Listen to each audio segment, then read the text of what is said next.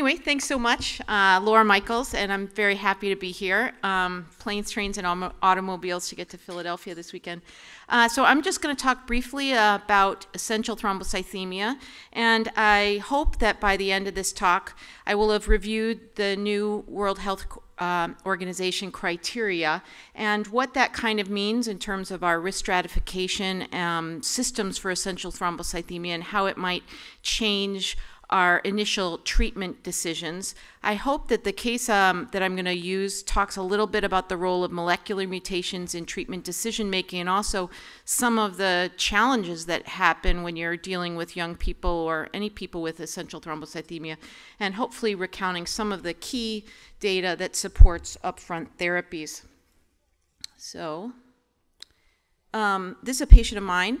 She's a 38-year-old woman who I was called about after she presented to an emergency room with a migraine. She had auras, vomiting. She'd been gotten onto antiemetics and Toradol, and actually she'd had several emergency room visits for migraine since her last pregnancy, but this is the first one where they drew a CBC. And so her white count was 13.5, hemoglobin 11.9, and her platelets were 1,450,000 with a very mild microcytic anemia associated with it. I didn't see her in the emergency room. I did see her later that week, and she came in, and of course the workup for any concern about a myeloproliferative neoplasm, like always, starts with a history. Of note, she'd had one miscarriage, but it had been 7 years ago. Since then, she'd had one live birth. She'd had one live birth before and one live birth after. She'd not had any significant bleeding. She'd never had a clot. We did go through her prior CBCs, and her platelets had been slightly elevated at the time of her last pregnancy. She did not have a physical exam any hepatosplenomegaly, and we did an iron panel and checked a CRP and looked at the peripheral smear. A bone marrow biopsy was later done, and as part of that, we looked at cytogenetics to exclude the BCR-ABL translocation, and we checked a JAK2 mutation. So one of the things to keep an eye out for on the pathology when you're looking at essential thrombocythemia is the nature of the megakaryocytes. You want to, the hyperlobated, clustered megakaryocytes are sort of the sine qua non of the ET. And you want to make sure that there's no dyserythropoiesis or left shifting in the granulocytes and erythrocytes. So in terms of molecular testing, this comes up a lot, and a lot of the patients that I see in referral have had all of this testing done, the JAK2, the BCR-ABL, the CAL-R, and the MPL. Certainly when you're looking to confirm something is clonal, but it's also perhaps even more prudent to do these sequentially. We know that the majority of patients in essential thrombocythemia will be JAK2 positive. So if that's positive, you don't need to go on and do the CAL-R or the MPL. So typically what I do is first we'll check BCR-ABL and JAK2. I see these as sort of first-line tests. If either one of those is positive, you stop. If they're both negative, then you do a reflex CAL-R. If that's negative, then the MPL. Again, you want to finish up doing the MPL because it's important to know that there is clonality there, of course. And if all three are non-diagnostic, then your choices are, is this a non-clonal disorder? Is this reactive? Do I need to keep looking for something else? It could be a hereditary thrombocytosis. These are very unusual, of course. Or triple negative ET, which occurs in about 10% of patients. This is the World Health Organization classification criteria, the new ones for essential thrombocythemia. The platelet count is the first thing, and I also want to point out that one platelet count of this is probably not enough. This needs to be somewhat recurrent. Bone marrow biopsy, again, they emphasize, and this is the key, one of the key differences, is to differentiate it from low-risk myelofibrosis or sort of pre-fibrotic myelofibrosis. And the difference here is in the no changes in the neutrophil granulopoiesis or the erythropoiesis. And again, essential thrombocythemia, it's very rare to have significant reticulin fibrosis. And if you are getting fibrosis, then that's a case you want to think about as being, you want to talk to your hematopathologist. Is this more likely to be myelofibrosis or as a pre-fibrotic myelofibrosis? Of course, we need to exclude the BCR-ABL translocation for CML. You want to make sure it doesn't meet criteria for PMF or myelodysplastic syndrome. RARST is one that can sometimes be confused with ET, and then the key here is to look at an iron stain and check for sideroblasts. The presence of JAK2, CALR, or MPL will confirm that there's clonality there. The other thing to remember is that secondary thrombocytosis can of course occur. The most common, especially in a woman like this, might be iron deficiency. And you also need to think about people that I've had probably 4 or 5 referrals in my time with elevated platelet counts in individuals who've had splenectomies. So just, you know, those kind of things can occur. So about 50% of patients are completely asymptomatic at presentation, but while the burden of symptoms aren't severe, they are relatively promiscuous. So you will have people that then look backwards and say, well, you know, I have been much more fatigued. I have these headaches that I blamed on other things. Symptoms like erythromelalgia is relatively common, acroparesthesias, TIAs can happen too, and all of these can be quite clearly related to the vasomotor symptoms of ET. You also don't want to forget, and I think Brady probably talked about this, you don't want to forget when anybody has an abdominal clot, mesenteric or splanchnic clots, CVST, especially in young women, these are often blamed on their OCPs, for example, and that it should still be a trigger to check a CBC. Unusual mucosal bleeding. I have one patient who I only met because she'd been to the emergency room 4 times with post-dental bleeding and was finally found to have platelets of more than 2 million. So in this patient, a repeat CBC showed similar findings, and again, this time her platelets were 1.6 million. She had moderate iron deficiency. Her erythropoietin was low normal. She did have the bone marrow biopsy that we looked at, and her cytogenetics were normal, and she was JAK2 positive.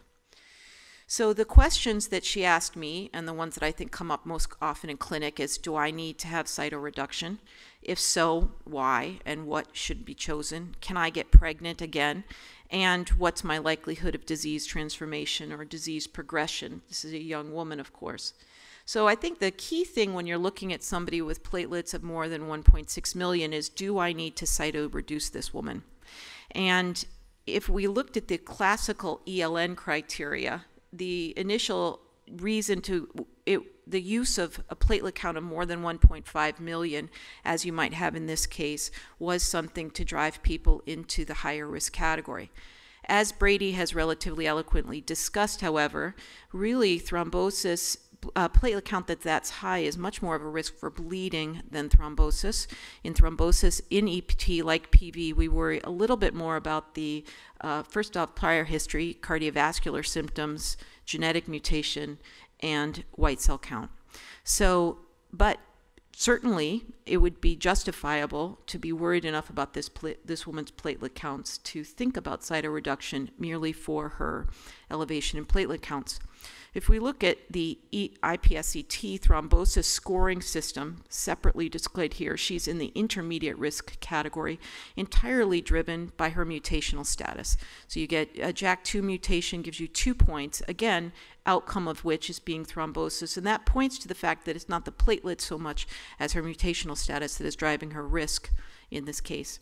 When we look at it in more of a revised category, she's had no prior thrombosis, she's under the age of 61, and she's positive for the JAK2 mutation, and that would put her in a low-risk category. So you can see why she was confused when I went over this. Well, do I actually need treatment or not? So I will tell you that platelets alone as a trigger to treatment is a debated issue. There are pros to it. We know that we want to treat before somebody ends up with a bad bleed or a clot. There's no long-term impact of the therapies, and it's certainly these therapies can provide symptom control. The cons is that you start the clock on therapeutics earlier on, and perhaps without a good and outcome reason that is truly outcome defined. There's some perhaps therapeutic resistance over time. There's certainly a financial impact and a side effect toxicity impact. So whether or not one uses platelets alone as a trigger should probably be driven by what are the outcomes you're worried about. And remember that thrombocytosis, much more of an outcome related to bleeding. So in a patient where you had persistent elevation in platelets as the only reason to think of only trigger, you might want to consider looking at whether or not acquired von Willebrand's was present by testing, for example, the ristocetin cofactor, and using that as if it's present, then using that as a reason to consider lowering the platelets with cytoreductive therapy.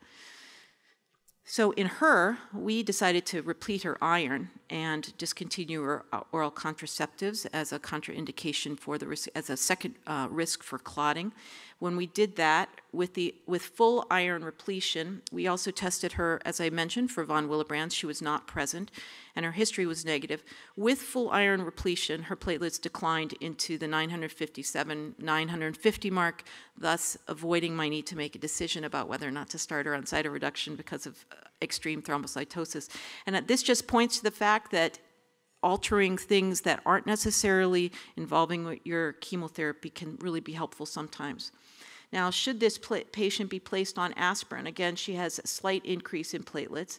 The arguments for doing aspirin, now she's in this category. We've moved her down because now her platelet count is less, and mostly because we found a secondary reason for that thrombocytosis. And should she be started in aspirin? Well, one would argue that the 2 points in that IPSCT and the fact that the JAK2 mutation is more likely to be related to vascular events. And those vascular events, as demonstrated in retrospective studies, include, in particular, arterial events, strokes, sometimes strokes and heart attacks, as we've discussed. It can also be extremely helpful in symptom remediation. For anybody who's had patients with erythromelalgia, it can be an extremely symptomatic condition. I had one patient whose legs swelled quite significantly. She had a burning sensation. Other people had blamed it on Raynaud's, but had almost loss of feeling in their hands. And then migraines, of course. So aspirin can help all of these. And I think especially in a patient with JAK2 positive essential thrombocythemia, there is good data to support aspirin for either symptom control and for the fact of thrombosis prevention. We know that in retrospective studies, and in some of the in retrospective studies, that the JAK2 mutation gives you a higher risk of arterial and venous thrombosis, and a slightly higher risk for progression from ET to polycythemia vera. It turns out that if a patient is positive for the CALR mutation in essential thrombocythemia, they have a lower risk of thrombosis relative to those who have the JAK2 mutated ET, but a slightly higher risk, again in retrospective studies, of progression to myelofibrosis. And triple negative cases are somewhat indolent disease, and they have a lower incidence of vascular events. So when I'm thinking about starting aspirin on an otherwise low-risk essential thrombocythemia patient, I will always start it if someone is JAK2 positive. If they are CALR positive, I will discuss with them the lower risks of aspirin, although if their platelets are high, that risk is not low.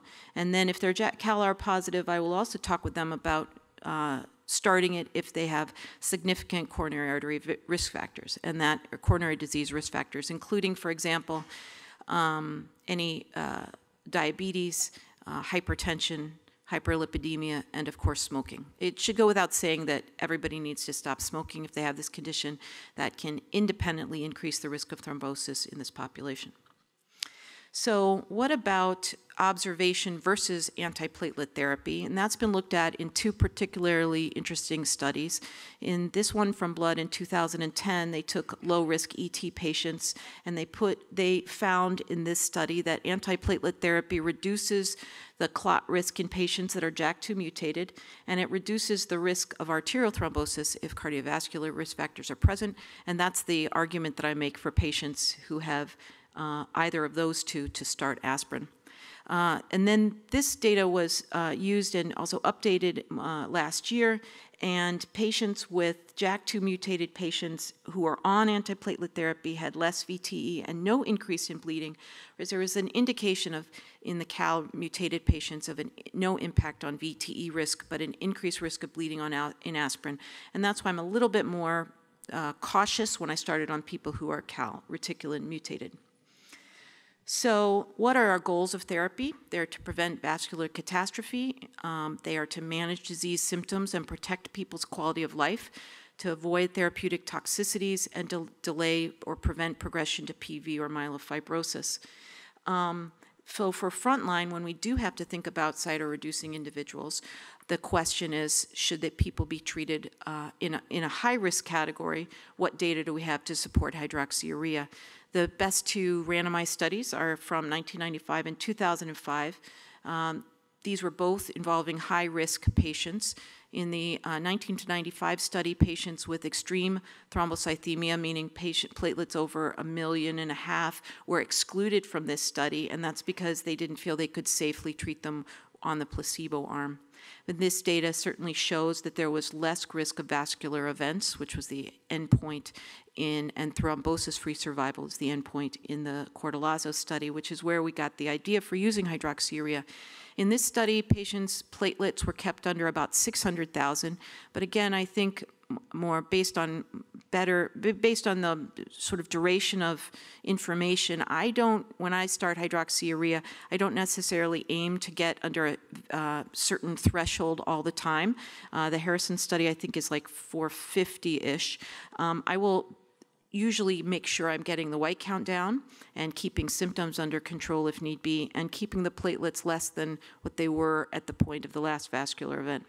The hydroxyurea versus anagrelide study is one that I'm sure you're also aware of, again, looking at high-risk patients with a composite endpoint that included vascular events, both arterial and venous vascular events.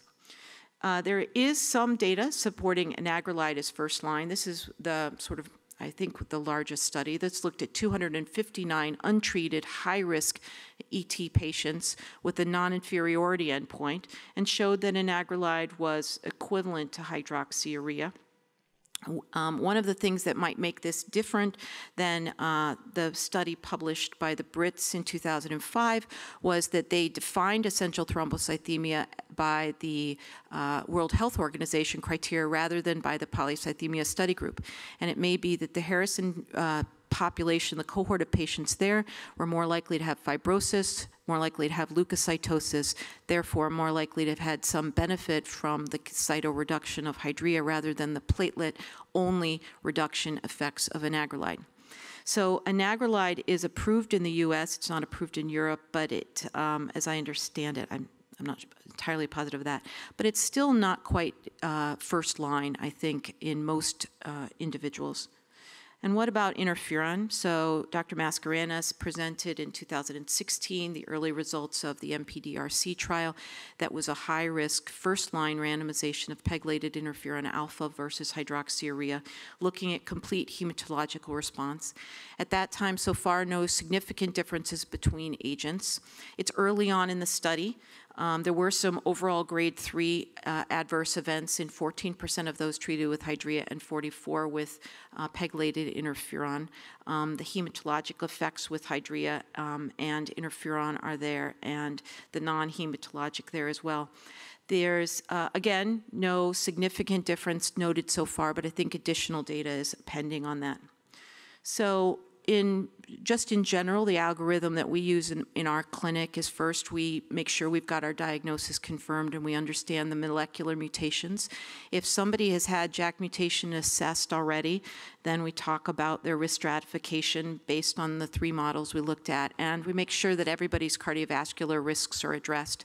In individuals who have very low risk disease, they are JAK2 unmutated, they've never had a thrombosis and they're young, I try and avoid even aspirin in those people, although I'll talk with aspirin about them. Low risk individuals who are mutated, those people get aspirin. Intermediate risk and higher risk, then we discuss whether or not aspirin alone is appropriate or cytoreduction. And people with cytoreduction, they're on aspirin and cytoreduction. I haven't used twice a day aspirin all the time. I've sometimes done it when people have had symptoms that aren't responsive. The idea of using twice a day aspirin comes from the thromboxane, the effects of aspirin on thromboxane. But certainly there are consensus guidelines, or there are guidelines out there, like in the American Journal of Hematology, that give you times at which twice a day aspirin is appropriate. So my patient's on a daily aspirin. Her platelets have been, since we've kept her iron pretty vigorously repleted, we used IV iron initially, her platelets have been in the range of 800 to 900,000. She had a CVST about 5 years after she was diagnosed, and I discussed with her starting interferon therapy. She was young, and interferon therapy I tend to use more in my younger individuals. Her platelets went down. The aspirin was continued, but then she had nodes bleed, so I discontinued it because she's been on warfarin because of her CVST.